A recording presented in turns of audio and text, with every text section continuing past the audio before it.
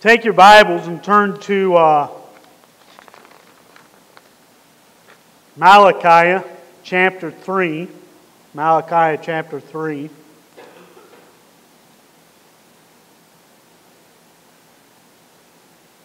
Before you panic, I'm not preaching on what this passage is normally preached on. So, Malachi chapter 3, pick up verse 6.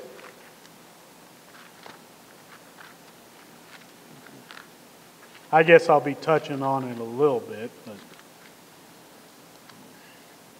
Malachi chapter 3, verse 6.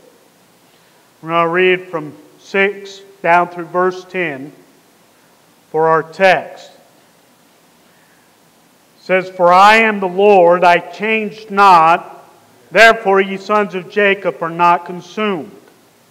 Even from the days of your fathers ye are gone away from mine ordinances, and have not kept them. Return unto me, and I will return unto you, saith the Lord of hosts. But ye said, Wherein shall we return? Will a man rob God? Yet ye have robbed me. But ye say, Wherein have we robbed thee? In tithes and offerings. Ye are cursed with a curse, for ye have robbed me, even this whole nation. Bring ye all the tithes into the storehouse, that there may be meat in mine house. And prove me now herewith, saith the Lord of hosts, if I will not open you the windows of heaven, and pour you out a blessing, and there shall not be room enough to receive it." I know many a times this passage is preached on giving of tithes and giving. And one can learn from it. I believe doctrinally this is a Old Testament passage under the law. But I also believe the tithe was before the law, and I think it's a very good principle for the Christian to go by today. Although you are giving in the New Testament that one should give as he purposes in his heart. But that's not really the focus of what I want to concentrate in this passage this morning. What I want to preach on is verse 10, where the Lord says, "And prove me now herewith, saith the Lord of hosts." He says, prove me. Now he's talking about giving and then him blessing there. But I want to look at just more than just that. I want to preach on proving the Lord. Putting the Lord to the test. When he says prove me, he says put me to the test. Put me to the test. As young people, we'd sit there and make a brag. And then the other kid will sit there and say, prove it. Prove it. I don't think you can do it. Prove it. We'll say, prove it. Put it to the test. I want you to prove it. I want you to take and prove this. And the Lord says, prove me now. Prove me. Put it to the test. If you'll give your tithes, I'll open the windows of heaven and give you a blessing. You can't say it. He says, I'll prove. Now, he challenges them to prove them. I want to preach on putting God to the test. Putting God to the test. Let's go to the Lord in prayer. Lord, I pray that you'll take and be with this message. Pray now that you'll fill me with your Holy Spirit. I pray that you'll speak through me. I pray that if there are some that haven't totally committed to walking by faith and going forward and committing, that they will do so today. That they won't just trust you as a half-hearted convenience, but that they'll wholeheartedly trust you. And they'll put you to the test. And they'll see what great blessing it is to live a life of faith, trusting in you. And in Jesus' name I pray. Amen.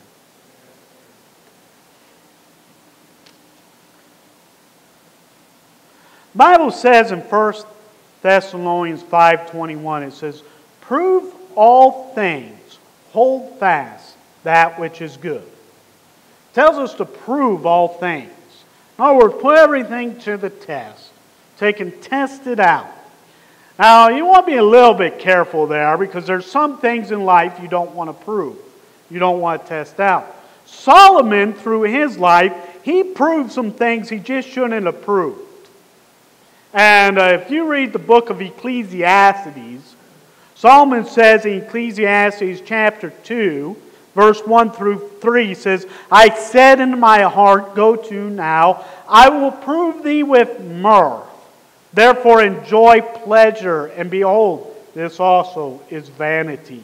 I said of laughter, it is mad, and of mirth, what doeth it? I sought in my heart to give myself unto wine, yet acquainting my heart with wisdom, and to lay hold on folly. You know what folly is? Foolishness and sin. It's the pleasures of sin. Till I might see what was that good for the sons of men, which they should do under the heaven all the days of their life. Solomon was a fellow that learned things by testing them out. He learned that out of 1,000 women, he couldn't find one wise one. Well, how did he learn that? He married 1,000 women. I want to suggest you test that theory. Okay? I mean, that's not the direction that you should go. And he would test out mirth and folly. You know, teenagers go through a time and period where they want to experiment. They call it the experimental stage. They want to experiment things. That's a dangerous time for teenagers. It's a dangerous time for young men and young women. They want to experience some things in life. That's when they sit there and think that taking that cigarette, oh, I'll try it. I'll take a puff. Or that marijuana. Well, let's see what a high feels like. I want to see what they're all talking about. I want to experiment with that. Or maybe it's fornication and adultery. And they want to mess around and fool around with sin and play around with it. They want to walk up and they think that they can experiment some and walk back from it. The Bible calls them a simple man, a foolish man. One that lacks understanding. They're playing with sin. They're playing with folly.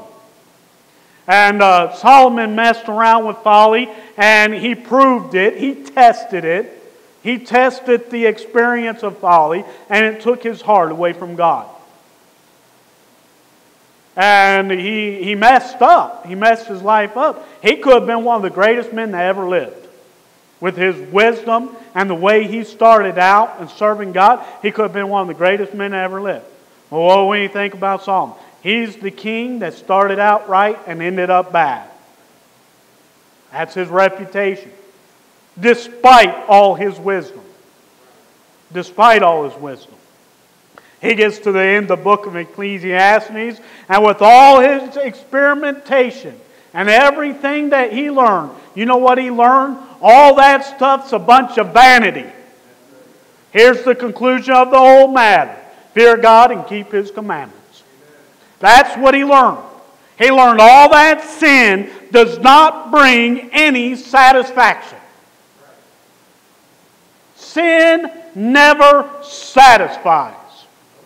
And it's never content with how much you give it. It always wants more. You go down the road of sin, you'll go farther and farther and farther and farther. Why? Because it never satisfies. You're looking for it to satisfy, and it never will. It never will. Don't prove sin. Don't test it out. Don't even mess with it. You know the best way to get victory over sin? Never start. Never start. The Bible says to a young man, flee also youthful lust. This world capitalizes on your lust. It wants you to test it out. It wants you to play with it. They can just start getting you to play with it, they got you. Once you mess with it, you're obsessed with it. I'm like that. I get obsessed with things. I have an obsession right now. I mean, I got it in my mind, I'm going to figure out how to catch whitefish and lake trout from a kayak. in this lake. I've gone out several times and failed every time. And I am obsessed with that. We went to a picnic yesterday up there at Big Arm State Park, and we were out kayaking. I went out there trying to catch whitefish, and there were some different boats out there gathering around. I know they're coming in. All them fishermen wasn't out there without a reason. Nobody was catching anything, neither was I. But I tried, and I failed. I came back, and she's trying to take a nap. I'm sitting there watching videos how to catch lake trout and whitefish. I mean, just doing all this research. I got all these plans in my mind right now, how I'm going to prove these theories and test them out. Okay? I even was looking at nautical maps of the floor of Flathead Lake, trying to figure out my next plan of attack on these jokers. I'm going to get one. I'm going to figure it out. Okay? I'm obsessed with it. I just can't leave it alone. All right? What's the problem? You know, sins like that. Once you start messing around with it, you may not get the results you want, but you're obsessed. You can't leave it alone. You can't leave it alone. You can't leave it alone. That's the way it is. Don't prove that. Don't prove that. You don't have to prove that theory. But proving something, I mean, when it comes to proving the right thing, you need to put it to the test. You know, Thomas Edison had to take an experiment with the light bulb 1,000 times before he successfully made a marketable light bulb. Now, that's kind of a general number. They don't really know how many times he failed. But he failed many times before he actually got a marketable light bulb. That's when it comes to proving God, we all put it to the test. And until you successfully prove something, you're not taken serious. You have to prove it. You have to show it to be so. And the Lord says, prove me. Put me to the test. Now, He's going to show it so, if you'll just prove it. But you have to put it to the test. Now, how does one prove God? How does one prove God? First of all, number one, you prove God by trusting Him and obeying Him to do the things God's way. Have you ever tried doing things God's way and seeing how it turns out? You want to prove God? Then listen to Him and do it His way. Take your Bible and turn to Daniel chapter 1. Daniel chapter 1. Now the Jews were given a lot of different ways they were supposed to do things. Amen? They were commanded by the law to take and be a peculiar people, and with being a peculiar people, there are certain ways they had to do things to prove to the rest of the world that they were God's people. And they were a unique people, they were a different people, they were a people that God blessed because they kept His laws and His commandments. Now, near in the book of Daniel, Shadrach, Meshach, and Abednego were young eunuchs that were taken to Babylon under the rule of Nebuchadnezzar, a Gentile king, that was put in subjection under this Gentile king. And they were supposed to take and go through this process that this king went through them that was contrary to the laws that God had put them under as a Jewish people. And He wants them to eat all these things that was unclean to them. And look at what it says in Daniel chapter 1, verse 8. It says, "But Daniel purposed in his heart that he would not defile himself with the portion of the king's meat, nor with the wine which he drank. Therefore he requested of the prince of the eunuchs that he may not defile himself." Now God had brought Daniel into favor and tender love with the prince of the eunuchs. And the prince of the eunuchs said unto Daniel, "I fear my lord the king, who have appointed you your meat and your drink, for why should he see your face worse liking than the children which are of your sort? Then shall ye make me endanger my head to the king." Then said Daniel to Melzar, whom the prince of the eunuchs had set over Daniel, Hanani, Mishael, and Azariah, prove thy servants, I beseech thee, 10 days, and let them give us pulse to eat and water to drink. Then let your countenance be looked upon before thee, and the countenance of the children that eat of the portion of the king's meat. And as thou seest, deal with thy servants. So he consented to them in this matter, and proved them 10 days. And at the end of the 10 days, their countenance appeared fairer and fatter in flesh than all the children, which did eat the portion of the king's meat. Now, scientifically, I'm sure this thing, any dietary person would look at these two diets and say, no, this isn't going to work.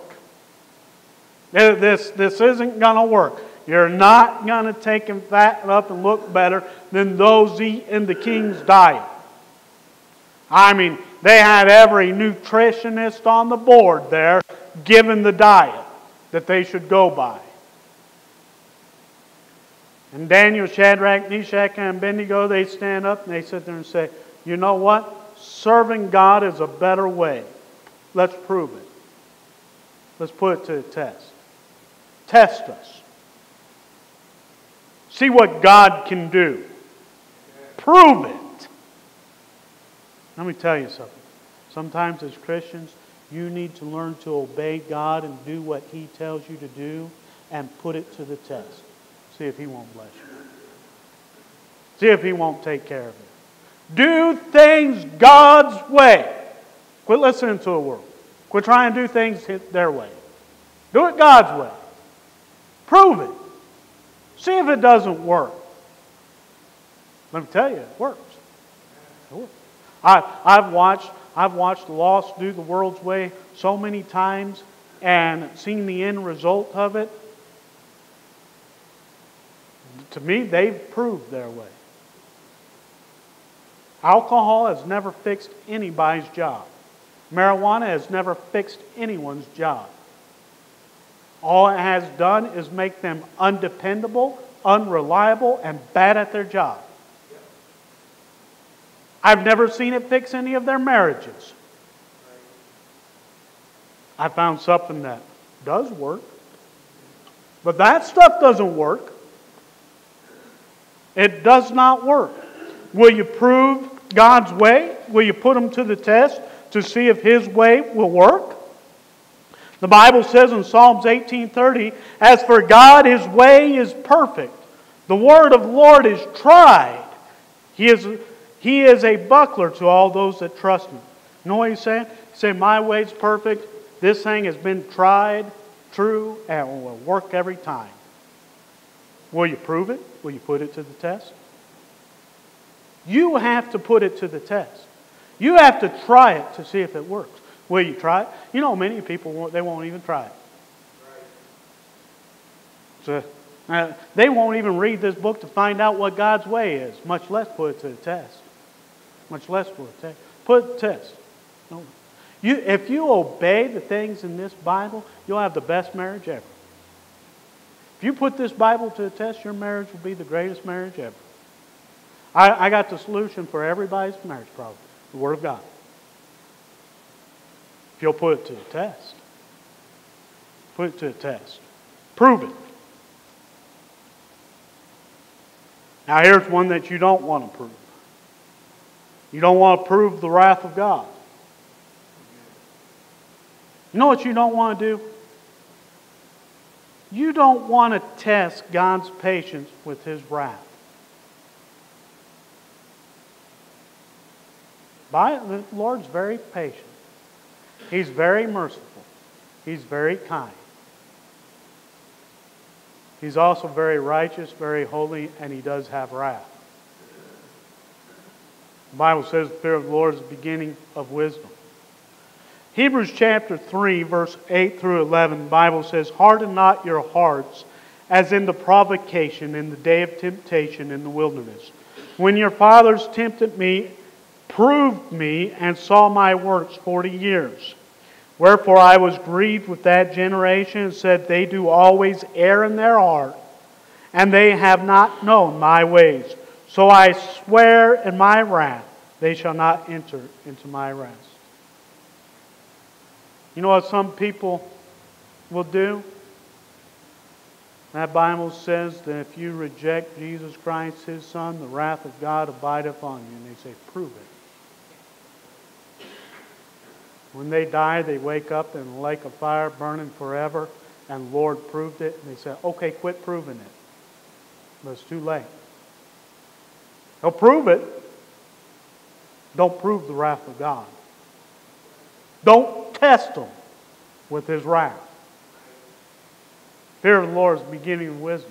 The Bible says, warns the Christian and anybody else, this is a general truth, be not deceived, God is not mocked. Whatsoever a man soweth, that shall he also will reap. For he that soweth to his flesh shall of the flesh reap corruption. Don't try to prove that one. You cannot sin and get away with it. So, well, let me go out and sin and see if that's so. I wouldn't do that if I was you. I wouldn't prove that one. I wouldn't prove that one. I wouldn't test that one. I wouldn't put them to the test on that. The Bible says in verse 8, for he that soweth to the flesh shall of the flesh reap corruption. But he that soweth to the Spirit shall of the Spirit reap life everlasting. And let us not be weary in well-doing. In due season we shall reap if we faint not. You know what I'm trying to prove? I'm trying to prove that if I reap something good, God will take care of me. And that God will reward me in heaven. Now, I want to try to prove that one. I'll wait till the judgment seat of Christ and see if my righteousness will be rewarded. He says I will. He says I'll reap if I faint not. So I'm going to put Him to the test. I've put my life aside where I want to put Him to the test on that. I want to see if He'll reward me for a life of serving Him. Well, how do I prove Him with that? I have to give a life of serving Him.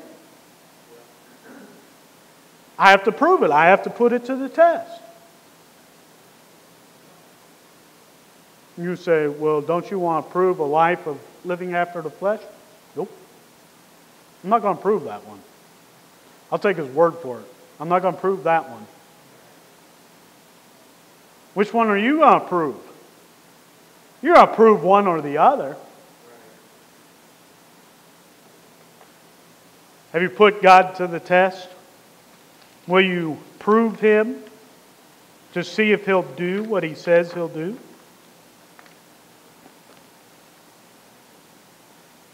Number 3, prove God with provision. Now in Malachi 3:10, he says, bring ye all the tithes into the storehouse, that there may be meat in mine house. And prove me now herewith, saith the Lord of hosts, if I will not open you the windows of heaven and pour you out a blessing, and there shall not be room enough to receive it. You know what he's saying? He's saying, if you will take and do as I've told you to do, and He commanded the children of Israel to tithe, and that's the way they were supposed to take care of His work. He says, if you will prove me and put me to the test, I'll prove to you that I'll take care of you. Let's make that relevant today. There's a saying that preachers say, and I say this too. Why? Because I've proved it. I've put it to the test. Here's the saying. You cannot outgive God. You cannot outgive God. If you ever do, let me know. I've never been able to do it. Anything that the Lord lays on my heart to give, if I give it, even when I think, man, I can't afford to do that, He always gives me back more. Now, I'm not going to go... I had one preacher say, I play paycheck roulette. Sometimes I throw my whole paycheck in to see what God will do. He said he never could outgive God either. Now, I'm not suggesting somebody do that. I say you give according to what you purpose in your heart and what God lays on your heart. But if God lays it on your heart, don't worry about the results. He'll take care of it. And And the Lord will provide for you. The Bible says, "But my God shall supply all your need according to His riches and glory by Christ Jesus." Many a times we're not willing to prove God on that one. We're not willing to trust Him that He can take care of us. I mean, I'll tell you, sometimes when the bills are thick and it's hard to get by, you look at that checkbook and the account number, and you get your check and you see the tithe, and you say, "Man, I could really use that tithe. If I don't give that tithe, then I can't." And there you start wondering if it was right, but the Lord's convicting you that you should. And you know what you'll wind up doing? You'll keep it. You don't put God to the test. He'll take care of you. Don't you trust Him? He said He'll provide all you need. Do you trust Him? Say, "Preacher, that's easier said than done." Hey man, I've been there. I've been there. I've been there where the paycheck didn't amount to the same as the bills. It was a bit under. And you have to sit there and pray and wait and see how God takes care of you. I remember one time, me and Rebecca, we were having a hard time. And we had just bought a house up in Kalispell. Obama fixed the economy real good. And I was leaving work. There was no work at work. So I was leaving to shovel snow off roofs and stuff just to provide food on the table. Doing everything that I could. The bills was more than the money coming in. And we got down, that cupboard was bare. It was bare. I walked out of church one day. We went to church. I came out of church one day, and the back of our truck was filled with boxes of food. I didn't tell anybody I was going through a hard time. Somebody knew. Somebody filled our truck up with food. I didn't have money to pay the groceries. Couldn't go buy it. I paid all our bills, but I didn't have the money to go get groceries. It was provided. It was provided. You say, what is it? That the Lord took care of our needs. I ate more brown rice. Now, your needs and your wants are two different things. Brown rice is not the greatest tasting rice. And whoever that was filled that thing with brown rice. I ate more brown rice that 2 weeks. But hey, it was food. It was food. I mean, when you're in need, your needs may not be all your wants. Amen? He provided the needs. Psalm 78, 11 through 20, the Bible says, and this is talking about this is a recap of the children of Israel. It says, pick up verse 11 and read down through there. It says, and forgot His works and His wonders that He had showed them. Marvelous things did He in the sight of their fathers in the land of Egypt, in the field of Zoan. He divided the sea, caused them to pass through. He made the waters to stand as a heap. In the daytime also He led them with a cloud, and all the night with the light of fire. He clave the rocks in the wilderness, and gave them drink as out of the great depths. He brought streams out of the rock, and caused waters to run down like rivers.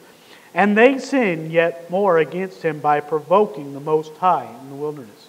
And so what's the Psalm saying? He's saying God did all these wonderful works for them, brought water out of a rock, divided the Red Sea. They seen all the plagues of Egypt. He'd deliver them out. All the provisions that God did for them. Yet they sinned more. And they tempted God in their heart, asking meat for their lust. Yet they spake against God, and He said, can God furnish a table in the wilderness? He said, even after He did all these things, He said, Lord can't provide for us. He can't take care of us. I mean, this big group of 1,000,000 so people out in the desert, God can't provide a table in the wilderness. God was wroth with them. Sent fiery serpents because of that. Why? Because of their sin of not wanting to prove the Lord and test Him with His provision. You know what the passage says? You look down there in Psalm 78. I read this the other day. I got deeply convicted about it. In verse 40 and 41 it says, "How oft did they provoke Him in the wilderness and grieve Him in the desert? Yea, they turned back and tempted God and limited the Holy One of Israel." It says they limited Him. In other words, they didn't trust God that He could do something beyond their understanding.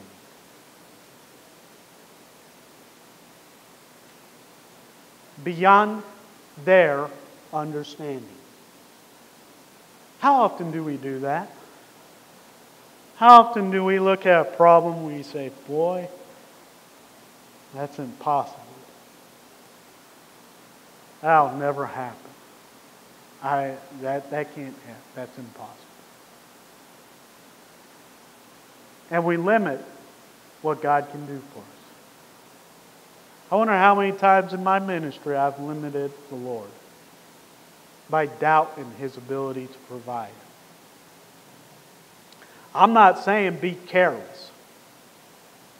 I'm saying don't doubt God's ability. If He wants to provide something, He can provide it. He can provide everything you need. There's nothing, I look at the hospital bills coming in. And I start thinking practically. Practically ain't a good way to think when you look at all the hospital bills. Because I can do math. You know, up to date, all the hospital bills from her cancer has been taken care of.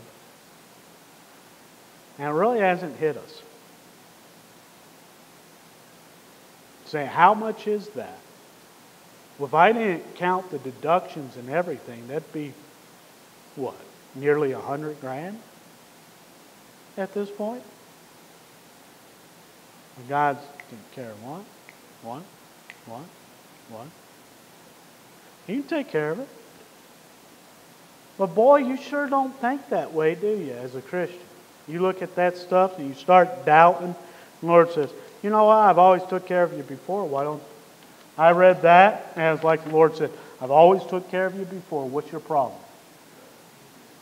Why are you worried about this stuff? Forget about everything. All right, Lord, I get it. You know, why are you worried about this stuff? Last of all, number 4, prove Him with your life and your health. Prove Him with your life and your health. Take your Bible and turn to 2 Chronicles chapter 16. Put Him to test with provision, but why don't we just go all the way? Why don't you just prove Him with your life? Say, what do you mean? Well, take your Bible and turn to 2 Chronicles chapter 16. King Asa, he was actually a good king. And he did some amazing things. The Lord says some amazing things about him. But he messes up toward the end of his life. And the reason he messes up is because he starts doubting the Lord's ability. And if you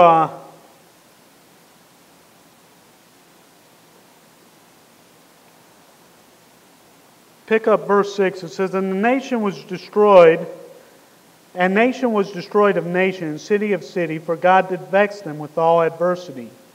Be ye strong, therefore, and let not your hands be weak, for your work shall be rewarded. When Asa heard these words and the prophecy of Oded the prophet, he took courage and put away the abominable idols out of all the land of Judah and Benjamin, and out of all the cities which he had taken from Mount Ephraim. and renewed the altar of the Lord that was before the porch of the Lord. And he gathered all Judah and Benjamin and the strangers with them in Ephraim and Manasseh and out of Simeon, for they fell to him out of Israel in abundance when they saw that the Lord God was with him. So Asa was serving God. God was blessing him. So they gathered themselves to Jerusalem in the 3rd month in the 15th year of the reign of Asa. Now, if you read down there, I want the passage where it says that where Asa messes up. Oh, it's chapter 16. I'm sorry, that's chapter 15. But the Lord was blessing him. Now in verse 16, Ben-Hadad comes up against the king of Syria, comes up against him. And when he comes up against him, Asa takes and goes and hires the king of, let's see, where is it? Let's pick up verse 4. And Ben-Hadad hearkened unto King Asa, and sent the captains of his armies against the cities of Israel, and they smote Ijon and Dan and Abiram and all the store cities of Naphtali. And it came to pass, when Baasha heard it, that he left off building of Raman, and let his work cease. Then Asa the king took all Judah, and they carried away the stones of Ramah and the timber therewith, wherewith Baasha was building, and he built therewith Geba and Mizpah. So it works. He hires Ben-Hadad. The king of Israel comes against him. He hires Ben-Hadad, the king of Syria, to take and go up against them. And this plan of his works. Yet it displeases the Lord. Look at verse 7. And at that time Hananiah the seer came to Asa, king of Judah, and said unto him, Because thou hast relied on the king of Syria, and not relied on the Lord thy God, therefore is the host of the king of Syria escaped out of thine hand. Were not the Ethiopians and the Lubans a huge host, which were very many chariots, a previous battle that the Lord delivered them from, and horsemen? Yet because thou didst rely on the Lord, he delivered them into thine hand. For the eyes of the Lord run to and fro through the whole earth to show himself strong, and the behalf of them whose heart is perfect toward him. Herein thou hast done foolishly, therefore henceforth thou shalt have wars. Now, what Asa did was, the Lord did a great delivery for him. But the next time he was in battle, he sits there and looks at his finances, figures out a smart way to defeat Baasha, king of Israel. And he doesn't do things the way he doesn't trust the Lord to take care of him again. He does it his own way. And the Lord's displeased with that. Why? Because he didn't trust the Lord with his life and his kingdom. He didn't trust the Lord with it. He didn't put the Lord to the test. Say, okay, Lord, you deliver him. And you know what he does? After the seer does this, he's wroth and gets mad about this. Asa gets mad. And then Asa gets diseased in the feet in the same chapter. And when he gets diseased in the feet, he doesn't go to the Lord. He doesn't trust the Lord. What does he do? The Bible says he goes to the physicians and trusts the physicians. It says, verse 12, And Asa in the 39th year of his reign was diseased in his feet, until his disease was exceeding great. Yet his disease he sought not to the Lord, but to the physicians. I want to challenge you something. I'm not telling you not to go to doctors. That's not what I'm preaching. But here's the challenge. Will you trust the Lord with your life? Not just provisions, but with your life. Say, Lord, I'm going to prove you. Here's my life. I expect you. I'm going to serve you. And if I serve you, everything should come out right. I'll trust you. You can have my life. I remember listening to message by Lester Roloff when I was young. I was about Nathaniel's age. And I listened to that message, and it was about surrendering one's life. I remember surrendering my life that day to the Lord. I told the Lord, Lord, I want you to have my life. It's yours. I'll trust you with it. Now, I didn't surrender to preach that day. I just surrendered to let the Lord have my life. I didn't get saved that day. I was already saved. But I let the Lord have my life. I said, Lord, you can have my life. I want to live a life pleasing to you. I want to live a life that you want me to live. Christian, you need to surrender your life to the Lord. You need to prove it. Let me tell you something. After so many years of serving God, I know I've had my ups and downs. But I do not regret serving God with my life. That's a blessed life. It's been a blessed life serving God. And my life is what, maybe 2/3 over? Lord willing, maybe 2/3 over. I don't know. You never know. But who knows how much longer I got. But it's a blessed life. Will you prove God? Will you prove Him to the test? We give Him not only the provisions, not only your pleasures and desires, but your life. Trust Him in all things. Prove Him. The Bible says, trust in the Lord with all thine heart. Lean not unto thine own understanding. In all thy ways acknowledge Him. He shall direct thy paths. Trust Him with the matter. Say, well, I'm coming up with this health problem. I might die. Well, prove Him. Give it over to the Lord, see what He does with it. For the Christian, death isn't really all that bad.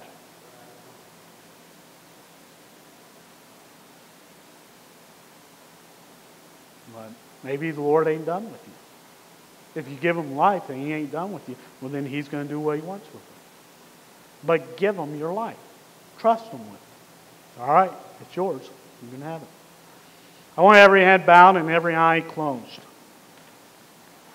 Will you put the Lord to the test? Will you prove Him? For you to prove Him, it means you have to commit. There in Malachi, He wants them to commit the tithe so they could prove Him that He would do what He said. I want you to commit your life to Him. Prove Him. Give Him your life. Say, Lord, everything about my life, I want to do it your way. Total surrender, total commitment to you. Done doing things my way. Here it is. You take it from here on forth. Commit. Let Him have it. Prove Him. And see what He does with it. I'll tell you, you young people in this congregation, it is best for you to prove Him now than to wait till you're older. Prove Him now. Don't be a Solomon, living your life, proving your own theories. Prove the Lord. Put Him to the test. And He'll prove to you some things beyond anything that you ever dreamed. I don't really have a piano player, but I'm just going to give you a few minutes to pray. We're not going to do a song of invitation. I want you to sit in your seat. And if the Lord's spoken to your heart, why don't you just commit to Him and let Him prove some things to you.